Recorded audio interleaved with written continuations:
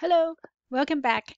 In this exercise, we're going to go over an example where we'll compute the cost of equity and the weighted average cost of capital. In computing the cost of equity, we're going to look at a scenario where an entrepreneur will face financial risk premium, because she'll be borrowing part of her investment to start a business, as well as unsystematic risk premium and also illiquidity discount, which means that she'll have to pay a premium for having investment in a business that is not easily sellable. First, let's take a quick look at the assumptions and the materials that are given. The first two assumptions are based on market data. This is the historic S&P 500 annual return and the T-bill annual return.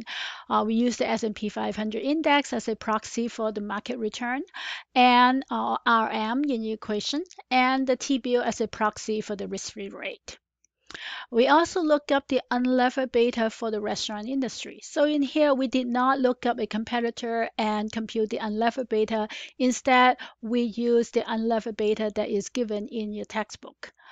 In some situation, if you are looking at a company whose industry does not, you do not have an existing unlevered beta for the industry, then, or if you want to use a competitor that more closely match your particular firm, then you should use the unlevered beta technique that is described in the textbook and in the lecture video.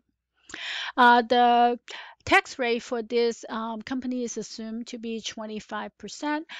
These assumptions were used in creating the pro forma statement for Tasty Taco back in Chapter 8. So we are pulling in some of those information. This is an ongoing example that we use throughout the book.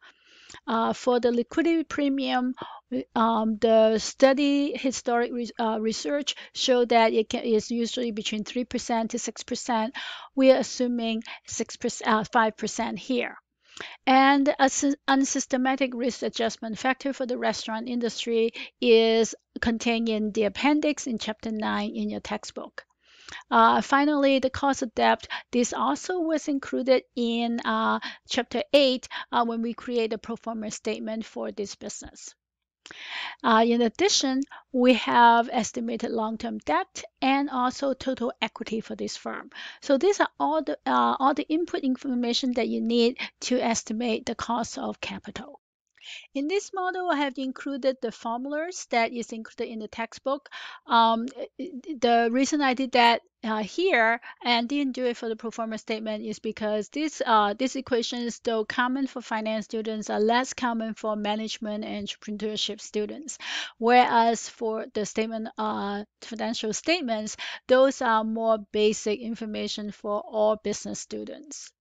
A very important skill that business students and particularly finance students must possess is the ability to translate the equations that you learn, the theory that you learn, and apply it. And in business, we usually, the tool that we use to apply this equation is Excel. In financial modeling, what you want is to have all the values numbers enter in the assumption area, and in this case they are highlighted in pink. And then when you apply the equation should contain only cell references. So let's get started. The first thing we're going to do is compute the unlevered cost of equity. We start that with an equal sign. So what we want to do is look at the equation. So we start with what is after the equation. So risk-free rate, that is contained in 2.5%, plus unlevered beta, so that will be here, times market risk premium, or market, and that's equal to the market return, so that is 11.5%, minus the risk-free rate. So notice how your Excel formula over here resembles the formula that is given in the theory. In this case, it is the CAPM formula. Be sure to format your cells appropriately. Another modeling technique and modeling tip that I prefer is to not have excessively long formulas. What that means is I break formulas into its individual parts and then show the intermediate steps. That will help you debug your model a lot easier. So the next thing I know I want to do is to compute the lever beta. And I know that to compute the lever beta, I need to compute the debt to equity ratio. Now I can write this formula in one go, or I can compute the debt to equity ratio as a sub-step. And in this case, I consider that useful because that is an important financial ratio as well. So first, I'm going to compute the debt to equity ratio, which we've done many times. So that's just debt divided by equity.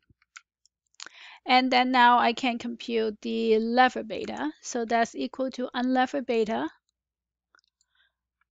times 1 plus parenthesis 1 minus the tax rate, and then multiply by the debt to equity ratio, and then another parenthesis.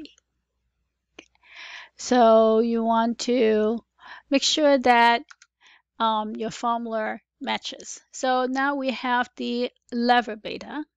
Next, we can compute the financial risk premium. So once you are familiar with translating formulas from theory, whether it's a textbook or a reference book, you can then apply them in Excel.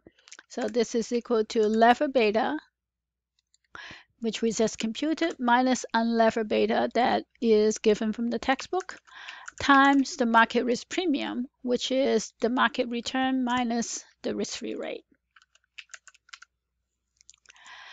So that is our financial risk premium. And you can find you have two ways to compute the cost of equity, and I demonstrate in two. So these two will give you exactly the same answer. So that's a check. One is to take the cost of lever equity, the cost of unlevered equity plus the financial risk premium. So we already computed the unlevered cost of equity. We just computed the financial risk premium. We simply add those two together. So that's one approach. Another approach is to apply the CAPM directly and use the lever beta in computing our required return. So the CAPM equation works the same way whether or not you use lever beta or unlevered beta. If you use lever beta, the answer you get is the cost of lever equity. If you use unlevered beta, the answer you get is the cost of unlevered equity. The formula remains the same. And we can check and see if our first calculation is correct. I encourage you to give it a try. Pause the video, enter the formula on your own, and then come back and check and see if you get the same answer as we do. All right. Okay, let's find out what you did. So the CAPM equation start with the risk-free rate plus the beta. In this case, we're going to use lever beta times the market risk premium. So that's market return minus the risk-free rate. As I mentioned earlier, these are just two approaches to compute the same answer, so we should get the same number. Next, we're going to look at the liquidity premium. The liquidity premium here is important because the business is new and is not listed. So in other words, if the owner wants to cash out of this business, she may end up having to sell the business for a lot lower than a publicly traded firm. So we'll need to add a premium to that. So we already have the cost of lever equity. You can choose either one. They're exactly the same, so it doesn't matter. And we have to add the liquidity premium, which is 5%. The next item is the unsystematic risk premium. So again, you have the formula here. Is not as common. This may be the first time you encounter this. This is unique for an entrepreneur who cannot diversify her investment. We'll see later on that this may be an assumption that you want to investigate further, meaning that this is a good candidate for doing sensitivity analysis or scenario analysis. Let's first compute this unsystematic risk premium in the base case. So this is equal to lever beta. So we computed that earlier, times the unsystematic risk adjustment factor, and then times the market risk premium. Again, that's the difference between the market return and the risk-free rate.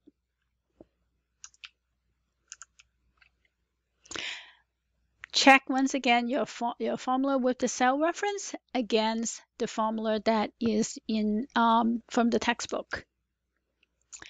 And then finally, our total cost of lever equity is our last premium plus this unsystematic risk premium. So let's take a look at the individual component. For Tasty Taco, the unlevered cost of equity is 8.35%. And it has a debt to equity ratio of relatively low, 0.2177. And therefore, you add a moderate amount of financial risk premium, about 0.96%, so approximately 1%.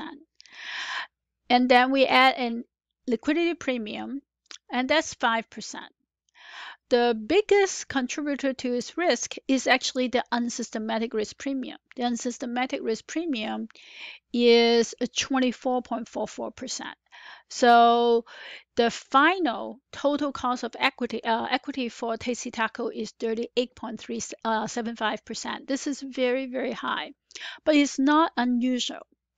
Notice that the single largest contributor is the unsystematic risk premium. And that's why I mentioned earlier, this may be a factor that you want to look into a little bit more. And it is some of the value that an outside investor may bring to the entrepreneur. So if the entrepreneur is able to sell off part of the firm, or maybe even borrow a little bit more to finance the business, and therefore reduce her exposure to the unsystematic risk exposure, that can significantly reduce her cost of equity, and that can be very valuable to an entrepreneur. Next, we're going to compute the weighted average cost of capital. To do that, first we're going to compute the structure weight. So we have debt and we have equity. So the weight of debt is just debt divided by the sum of debt plus equity, because debt and equity together give us total asset. And you can compute the other the same way, or you may remember that in this case, since it only uses two types of equity, debt and equity, that wherever you do not borrow, you must finance using equity. So the weight of equity is 1 minus the weight of debt. Or you can compute it using the same method. So take equity divided by the sum of the two. The advantage of using this approach is that you can do a check. If you add up the weight of equity and the weight of debt, it should be 1, correct? So if you compute this separately, you can do a quick check to make sure that you didn't make any mistakes in your when you create the model. Okay, finally, we can compute the weighted average cost of capital. So we take the weight of equity times the cost of equity plus the weight of debt times 1 minus the tax rate times the cost of debt. So we have our weighted average cost of capital. Since this unsystematic risk premium is such an important factor, we may want to look at what the impact of it may be on the cost of equity as well as on the weighted average cost of capital. So in the base case, we assume that the entrepreneur is fully undiversified and therefore will face the entire unsystematic risk premium. So we already have the base case, so we can just include those. In the second case, let's say we think that maybe we only take half. Maybe her exposure is not fully under-diversified, but maybe she's only half as undiversified. So what that means is you're only subject to half of the unsystematic risk premium. and the rest of the other risk premium remains the same. And given that situation, what is our weighted average cost of equity? Now we can enter the formula um, again, or uh, we can take advantage of Excel. But if we want to do that, our current model is not set up to take advantage of that, because currently our model does not assume that the unsystematic risk premium can have different amount. So this is an example of if you don't set up your model correctly ahead of time, you can still do sensitivity analysis and scenario analysis, but will be a little bit more burdensome. So I want to show you both approach. In the other cases, I've shown you I've set up the model so that you can do scenario and analysis very easily, sensitivity analysis very easily. I show you in this case where you don't think ahead and what the consequences are. I'll also show you at the end of this part how you can modify your model to add that assumptions. So as you construct your own model, both in the future for work and or for the cases that you'll be analyzing, the ability to change your model is very important. All right, so let's go ahead and compute the weighted average cost of capital by using the formula. So we have the weight of equity times the cost of equity plus the weight of debt times 1 minus the tax rate times the cost of debt. Okay. And finally, we have, in this case, we have no systematic risk premium. So in other words, it will just be the liquidity premium. And since we set up this formula to use the correct absolute and relative cell reference, we can just copy this down. Okay. So first of all, conceptually, what does this mean? The last case where there is no unsystematic risk premium, this will be the required return demanded by an outside investor. So an angel investor or a venture capital firm that has whose investors are fully diversified, they will still face the financial risk premium because the company uses debt. They'll also face the liquidity premium because investing in a new restaurant still makes their investment very illiquid. But they are not faced with the unsystematic risk. So they will demand a much lower return. And as a result, they will give the business a much higher valuation than an entrepreneur. Now, I said earlier that the way that the model is currently constructed, it makes doing this type of analysis a lot more work. So how can I change that if I want to do so?